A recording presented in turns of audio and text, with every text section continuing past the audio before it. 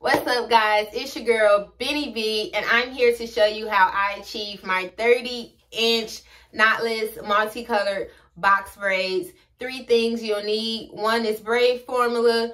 2 is your braid formula jam wrist thingy to put the jam on, and for number 3 is a braiding pot.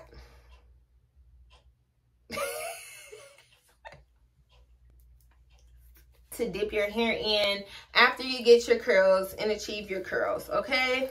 I will leave the links below to anything that I have. If I don't have the link down there, then I don't have a link. But if you want to see how I achieve this look, stay tuned. Don't forget to like, comment, share, subscribe. And as always, you guys, I hope you enjoy the video. Thank you for watching. Till next time.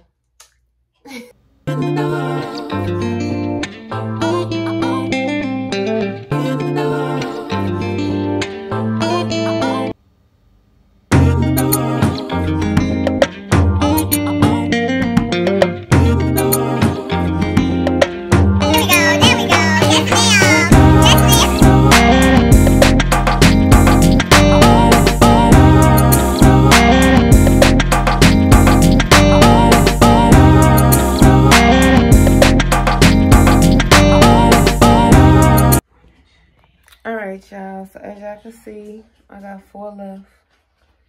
That's it. Everywhere else pretty much braided. I'll show y'all what it's in. I'm high. So I'm gonna show y'all how I did it.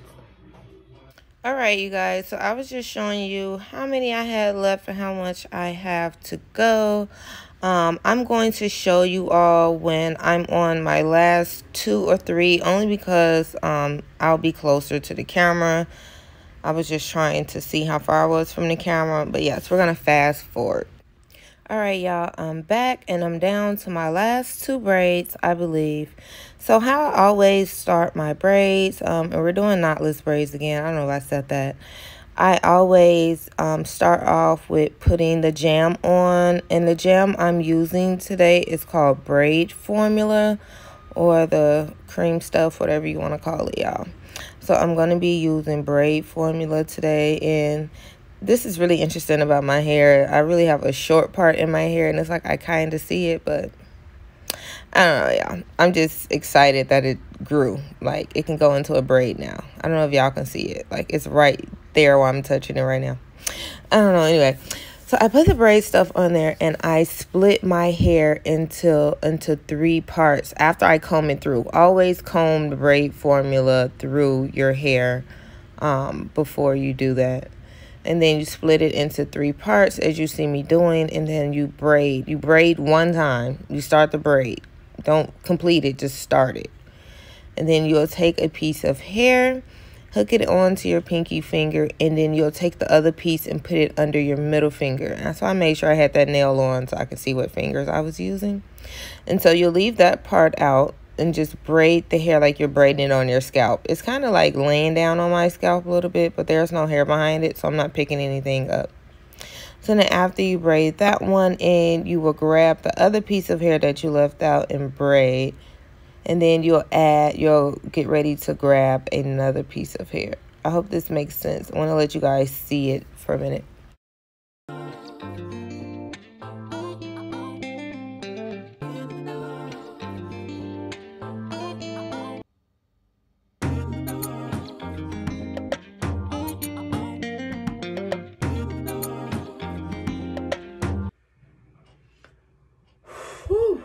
As y'all can see, my arm hurt. This is not for the weak. Do not try this at home. No, I'm just playing. Y'all can try this at home. Your arm is just going to hurt.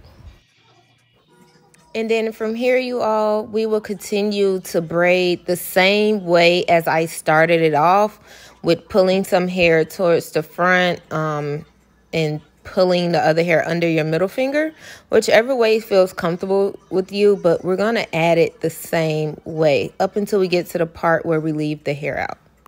All right, y'all, so we're getting to the part where we're going to start leaving the hair out. When I first thought about doing this hairstyle, I was thinking like to just crochet the hair through my braids. But my coworker told me that I was going to be wasting more time, that this would be easier. So I went ahead and did it this way. So basically what I did is from where I'm braiding at, I just took a piece of the braiding hair, pulled it out, put it in my mouth. I mean, if you have a clip, you can do that too, but this one was easier for me to do, just like how I'm doing the other one. And then I continue to braid. My braid watch helps me a lot, keeps the braid formula on there, and it's easier for me to get to rather than me trying to get it out of the jar. So if you do not have a braid watch, I definitely highly recommend one.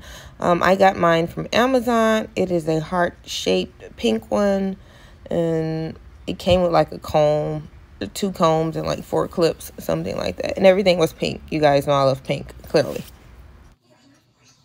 So from here, I'm just going to keep on going down and pulling out pieces to add on for the curls. And I do 4 or 5 for each braid. I think I accidentally did 6 for one of them, but I'm only doing 4 or 5 for each braid.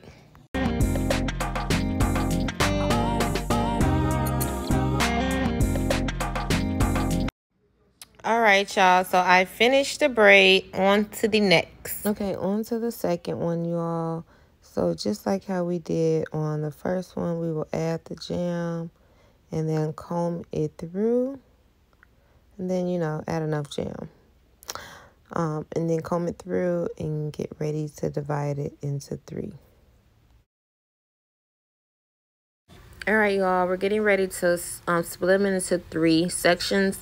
And then after you do that, braid the first section. So I believe I already braided it. Then you'll take a piece of hair, hook it to your pinky finger, and then hook the other half to your middle finger. Braid again, and then you will swoop that into your middle finger again. And you just basically keep doing that process over and over until you get to the part where you're pulling and leaving the hair out.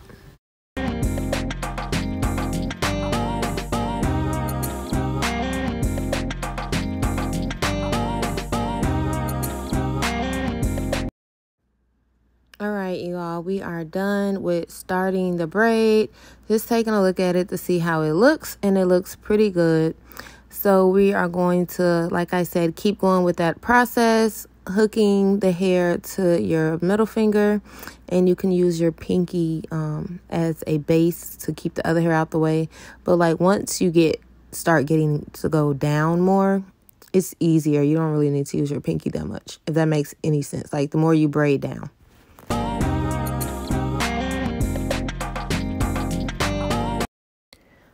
Also, be careful when adding a hair. If you add too much hair, it can be bulky, just like this one. So I had to divide it into 2. So just make sure you're not adding too much hair.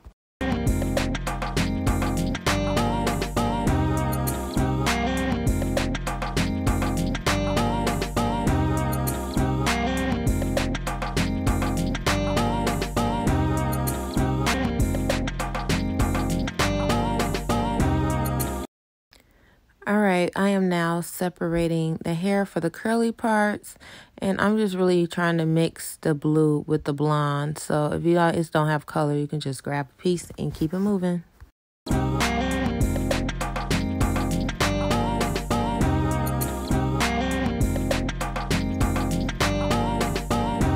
All right, y'all, we are finally done. Like, oh my God, this was such a long 3-day process. It probably would only took me 2 days, but I was being lazy. So this was a long 3-day process, y'all. These are my 30-inch Knotless Goddess Braids, multicolor. I was just finding any color I can find from the hair that I had left over. Okay, so now it's time to curl the hair. Now, do you guys see my pink pot behind me? I'm going to use that pot. It's electric to dip my hair in. And I have some of my rods that I have. I'm not going to use the gray ones, the flexi rods. I'm going to use the cold rods, which are the ones with the strings on them. And I'm showing you how I just rolled them on up there and closed the top. I didn't do the flexi rods. Like, I don't know. I probably could have did the flexi. I wasn't trying to curl all the braid. I was just trying to curl the loose hairs that we had left out for the braid. Oh, I had just cut that off because I ain't had time for that. But anyway, y'all, that's how it looked after I got done putting them on. And then I dipped them, and then they're curly. There you go. And then they're straight. I did side at a time. I didn't want to burn myself. And then here we are, y'all. These are our final results. So beautiful 3 days, but it was worth it. 30 inches and period.